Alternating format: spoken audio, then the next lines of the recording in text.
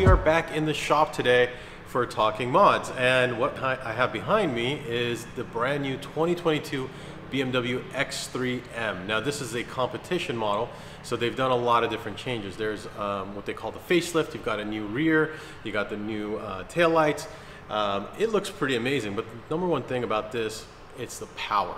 0 to 60 on this is 3.3 seconds, so I'm kind of excited to go for a drive on this.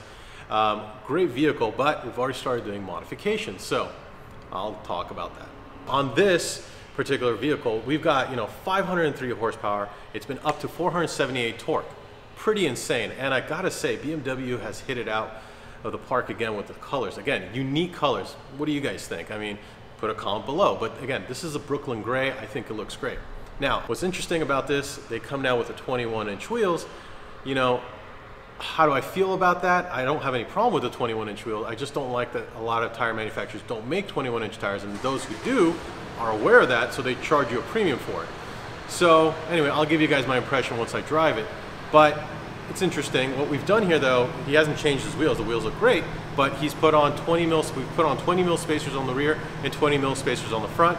We're going to put a MSS springs, which we're adding actually at the moment to the Mod Bargains website. Not that brand new of a company. They're from the Netherlands. They make a dual progressive. A lot of people are talking about them. They're kind of really becoming that really hot new spring in the marketplace. I'll give you guys my impression. I'm kind of excited to check it out. It's kind of something you don't really, see too often. And guys, before we go and do the drive, please hit the subscribe button if you haven't already done so, and hit that like.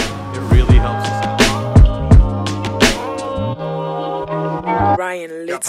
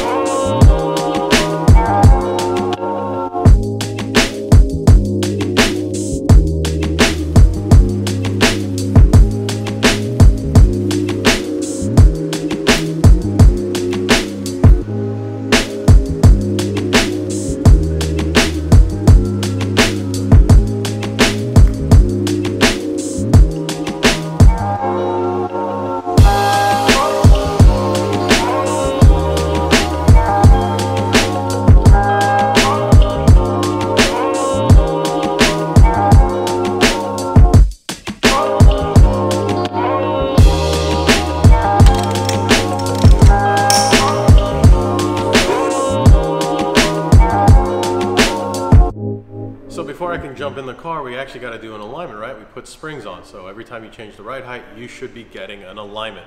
So this is a in-ground alignment. Very few of these actually around. I obviously recommend it, especially if you have a lowered vehicle. You'll often see, like with ramps, you can actually end up hitting the center area, especially when it goes over the ramp. But when it's an in-ground alignment, way easier, far better, especially on super low vehicles. It's just a much better experience. We use the Hawkeye Elite. I think it's one of the nicer systems out there. It's made by Hunter, and well, let's let it get its alignment.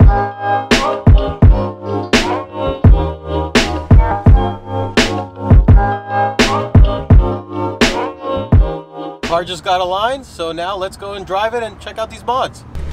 So we are now in the 2022 X3M competition. Now this is going to be pretty fun. We won't go driving crazy on it. We do have the permission from the owner, which is great. I do want to make a quick correction on the spacers that we put on there. They are 12 millimeters, not 20. I think I said 20. They're 12 millimeters front and 12 millimeters rear.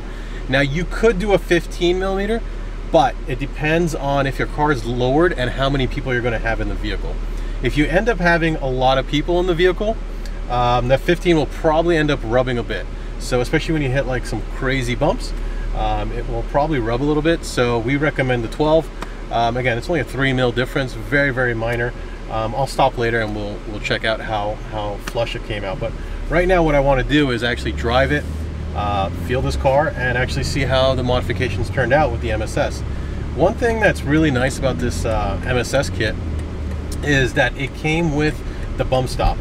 So for the rears, so it came out with new rear bump stops, which is really nice. It actually, the lowest setting is 2 inches. So 2 inches front, 2 inches rear. There's still some gap, but again, this is a SUV, right? So a little bit of a gap, but you take the existing rear one, you put it in the front, so you're gonna have bump stops front and rear, which is, I think, a really nice feature to have. So M's are always gonna be really fun. We are in track mode, and we'll see how it responds, and we'll actually try to take it up to a nice windy road.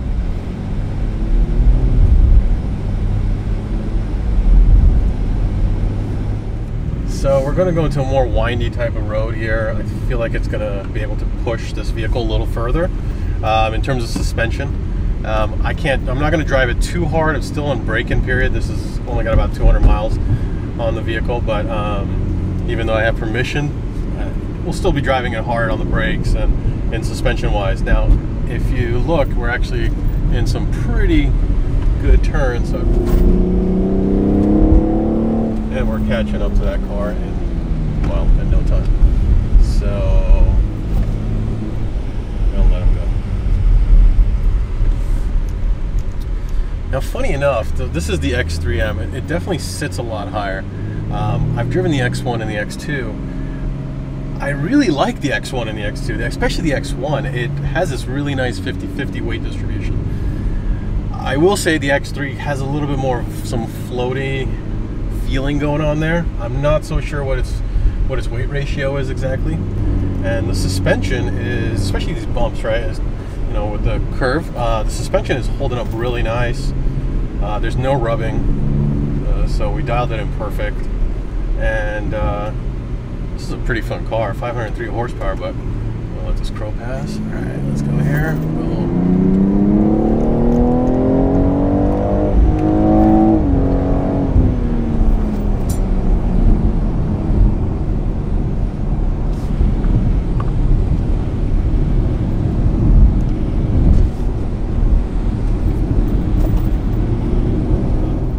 Definitely a lot less floaty than when it was in stock mode.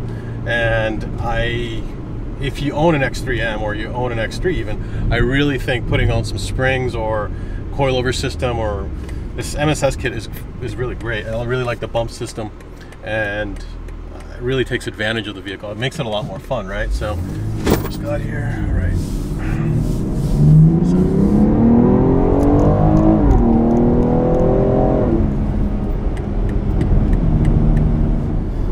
So one of the questions that comes up is, what would I rate? You know, what would I rate it? I think the quality of the springs are there. It feels really nice. I think obviously it's dependent on every vehicle, how it's designed and tuned. In terms of tuning for this vehicle, I know that we went with the lowest it could go. For some reason, it's still a little bit floaty to me. So what it's telling me is that maybe sway bars would really benefit. That's my honest opinion, but the springs themselves, the shocks, they're very capable. I love it. Now again, everybody's different. The seats, they're giving me good feedback. Just a little bit floaty, right? That's where I think where sway bars would really kind of make it really complete in my personal thoughts. But do I like it? Yeah. 503 horsepower, brand new BMW X3M. I mean, I think this is a great value car. If you have one, I think you should modify it. I think you get a lot more advantage here, enjoyment here. The tires, the 21-inch tires, are very well capable. I believe they're Continental tires, so they grip really nice. And let's go check out how the fitment went.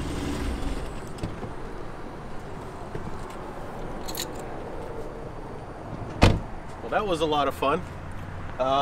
Let's check out that fitment first. That looks really, really good. I think it looks great. I mean, I know you could go maybe to 15, but I'd recommend the 12. I mean, I just drove it really hard, no issues, no rubbing, and the fitment looks fantastic. So, love this color. This is a great daily driver. I mean, this is not a normal, this is a beast of a daily driver. And guys, please share this. If you like the video, hit the like button, and I will see you guys on the next Talking Mods.